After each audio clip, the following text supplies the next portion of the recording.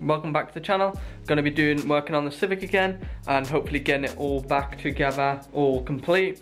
In the last video we were waiting for the intake and exhaust gaskets as well as some other bits and pieces, and now we've got all the parts here, all the parts needed to get it all bolted up and running again. Here's the intake and exhaust is what we needed. So I've also got a new thermostat, because most likely may as well change it while I'm here. And then we got some extras here, parts that came in the kit. So we got valve stem seals as well as a head gasket. So these valve stem seals and head gasket we're not going to be using, but if I get a Y8 head, which is a Vtec head, I can then use these parts here and just refurbish the Vtec head. So we've pretty much got everything. We still don't have the timing belt or the water pump, so we're still going to be using the old one for now till that arrives. So I'm just going to go ahead and start bolting everything back up with the new intake and exhaust gaskets. We can put them back on now and hopefully get the car up and running.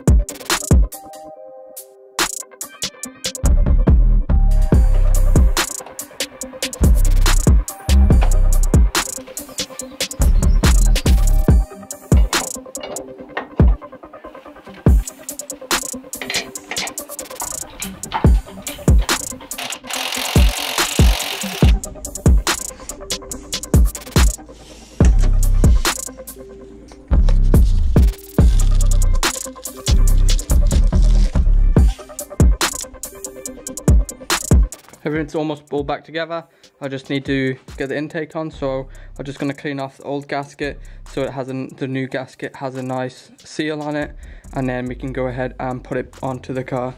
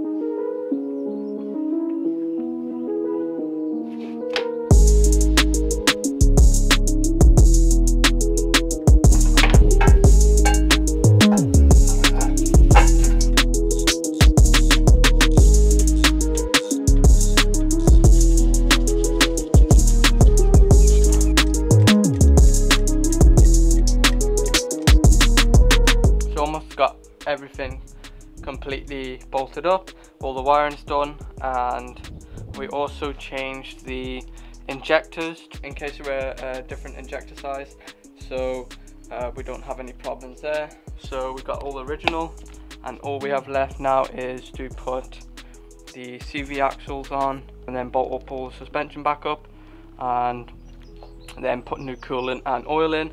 And then we just got the one other thing, we need to switch ECUs and bypass the immobilizer, which I'll be doing in a bit. So I'm just going to go ahead and put these CV axles on.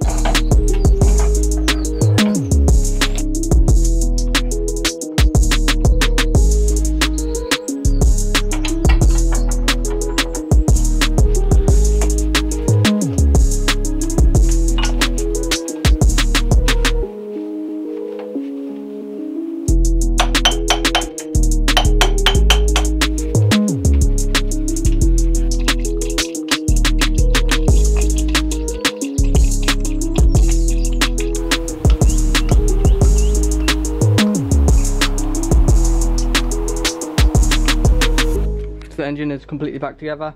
Got the alternator belt and the power steering belts on as well. Put new oil in and coolant, so we're pretty much ready to start it. I need to switch out the ECUs, so put in the D16 ECU rather than having the D14 because the fuel maps will be wrong. So we got to switch out the ECU. Luckily they are both OBD2B, so the harness will they'll bolt up correctly. So these both have immobilizers, so I'm going to have to switch around the immobilizer, but for now I'm just going to take the D16 out of the coupe and take the immobilizer chip out of there.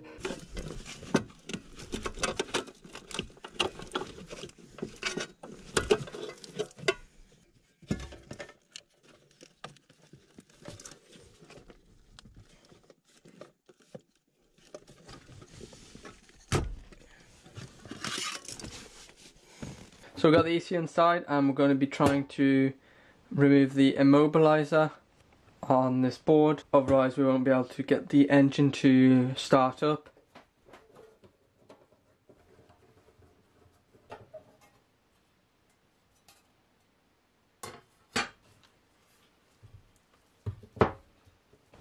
Right, so I got the board cover open, and this is at the top. So this here chip is the immobilizer chip, which is what we want to remove. So first off, I want to remove this and then test out if the ECU works or starts without this plugged in. It should start, but we'll probably have an engine light or the green key light on the dash.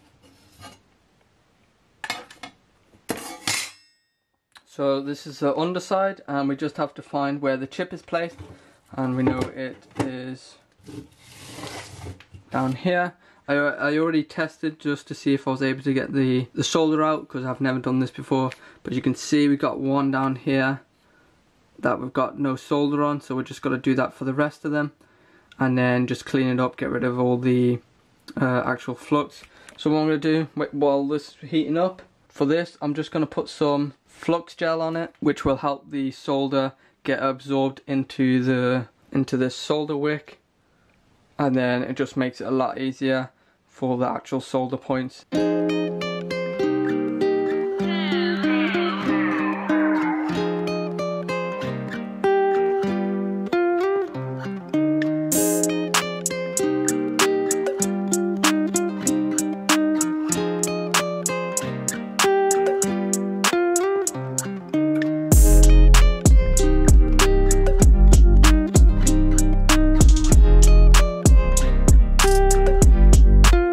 Able to get the chip out here, so that's basically the immobilizer chip. So as you can see, we've got it out nicely. I just cleaned up the area with some IPA, as well as underneath here where it was, just to clean off any of the leftover flux. I'm just going to put this back together, and we can go ahead and test it out and see if the car will now run.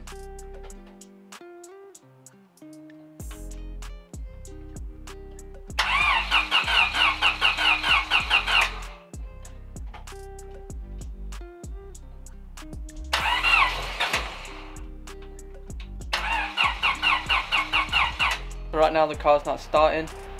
I'm not quite sure what's the problem, so I tried the D16 ECU without the immobilizer chip. It wasn't starting. Switched out to the D14 and it still wasn't starting, so I don't think it's an ECU problem. So I'm just gonna go check over all the things, check the timing, and check we're getting spark, and just have a good look around, see if there's any grounds that aren't on.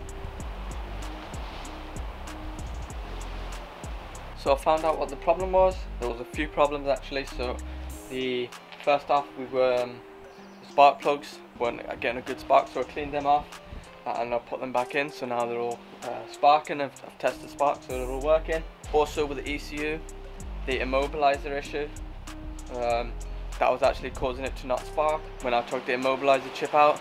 Oh yes, the gearbox as well.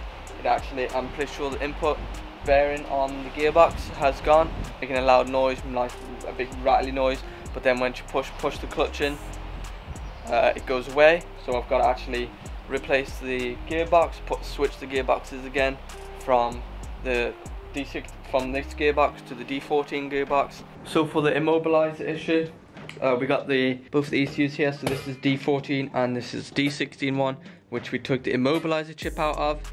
So there's actually two versions of this. So this is OBD2B, both of them are OBD2B, and when I was looking in the forum, they said you could just remove the immobilizer chip from the board and it will run, except you'll just have the key light flashing randomly, but it actually doesn't work for, I guess, the OBD2B ECUs. You can't just remove the chip. So here's where I've got the chip removed.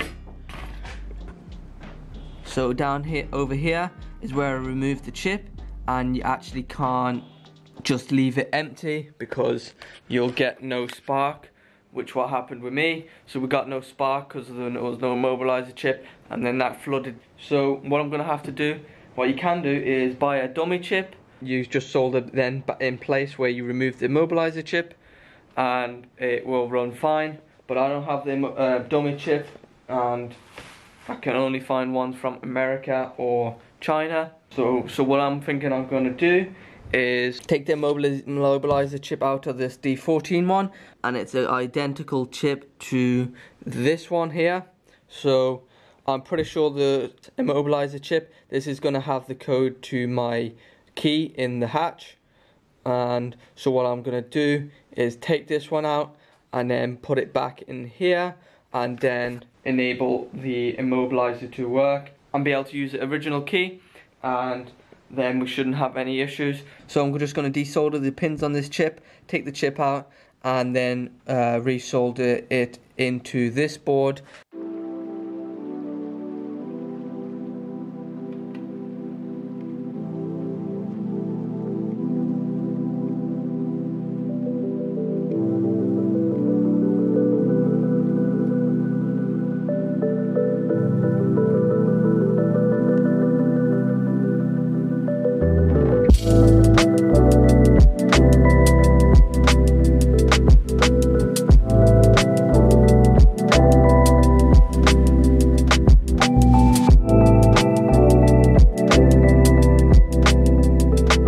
D16 ECU, we got the chip in and it's all soldered up. You can see we got it all done there. So now I'm just going to put the casing back on and then we can test it on the car.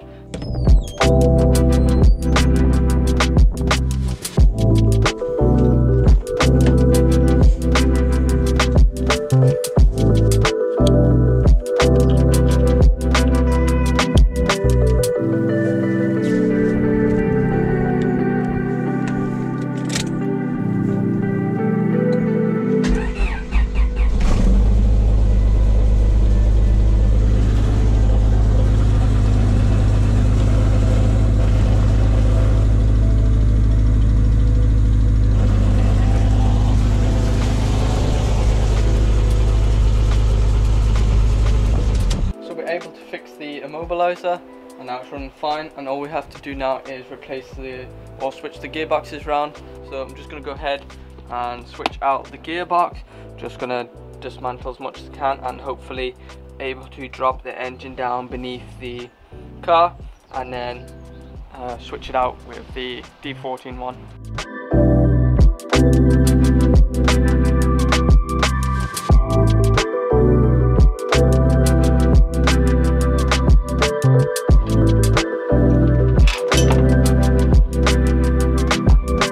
Finally got the gearbox out, and then I basically just took all the bolts out and then dropped it down below, and now it's out. So I'm pretty sure it's input shaft or something, or there's a bearing on the other side of this. As you can hear, it's got that rattle noise or grinding noise.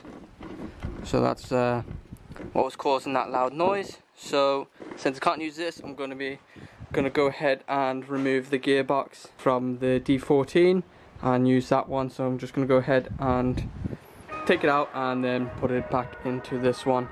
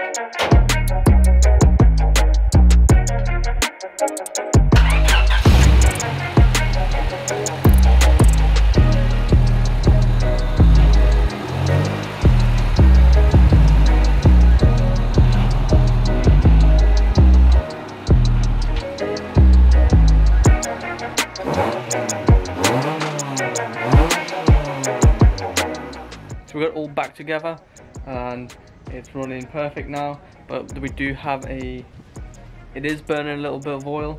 So it looks like the valve stem seals rather than the piston rings, because it looks like it burns whenever it's deaccelerating or you're just idling for a bit, and then when you go accelerate, puff of smoke comes out. But then once you're high up in the revs or just driving normally, it doesn't seem like there's any burning smoke coming out of the exhaust. So I'll probably, when I'm doing the timing belt, I will replace the valve stem seals as well. But that's it, it's pretty much sorted. Let's see.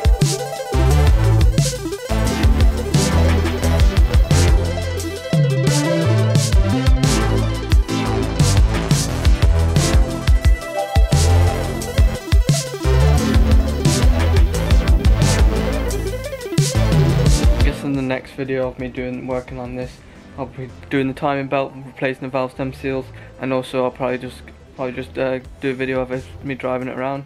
But yeah, that immobilizer issue is sorted. And so if you ever want to switch ECUs with OBD2B, you just switch the, if you have the original chip, just put the original chip with the key from that car, you put into the other ECU and it will run fine. That's about it. The next video I'll probably be just doing the timing belt and just cleaning the car up again, and then probably take it for a drive and see how it's running. And it definitely feels like there's a bit more power now. Definitely a bit more torque down lower end rather than the D14. But yeah, that's about it for this video. Thanks for watching, and I'll see you in the next one.